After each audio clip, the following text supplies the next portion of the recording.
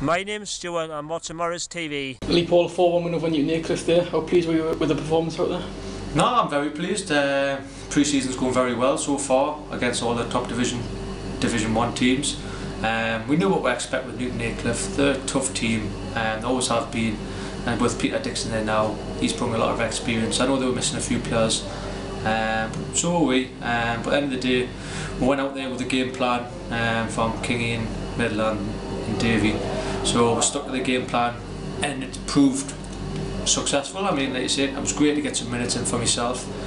It's been a long pre-season for myself. It's 4 weeks now, but I'm happy to get on the pitch and happy to get a goal, to be fair. I was going to say that was a nice moment for you, wasn't it, to get on the pitch and get on the score? Yeah, like you say, I mean, if the opportunity came for the penalty, I know Harris took the last one and he took it very well, but I've always wanted to take penalties, and I was very successful last year taking penalties for Shildon, so I wanted to continue with that and then move on from there. And it's not the first time this season as well we've been behind in the game and gone out to win it as well. Is that fighting spirit in the camp really definitely. I mean, like you say, I mentioned before, I touched on that we've got a lot of quality in the dressing room, and we've all been at teams where we've won things, so we know like a one goal in these leagues, it means nothing. Anything can happen, and like you say, we stuck to a game plan and the game plan came true. It was good to come back to 1-1 and then move on in the second half. Foley took his goal, brilliant, and we just seemed to go from strength to strength. When we're making substitutes, the team wasn't moving down in class, it still moved forward, so I think that was the difference in the end, the depth in the squad that we've got. Because when Newton Aycliffe made a few subs, their quality did drop, but ours seemed to go on and we got stronger, and hence the result. I think this was your first game since the first game of pre-season. Yeah. So how's the injury at the minute?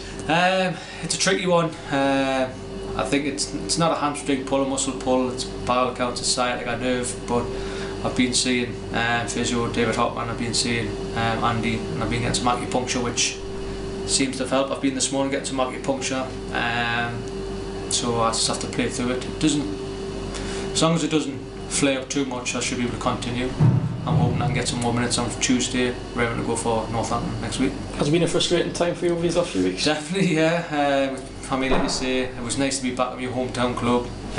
Pre-season was going well until that injury, until the nerve. But it has been a very frustrating thing. But it's been good to watch. I've enjoyed every minute watching to see what this team. So I know what the team is myself. I know what individuals could do. So it's been good for myself to know the players as well. But yeah, it's been very frustrating, but it's good to be back.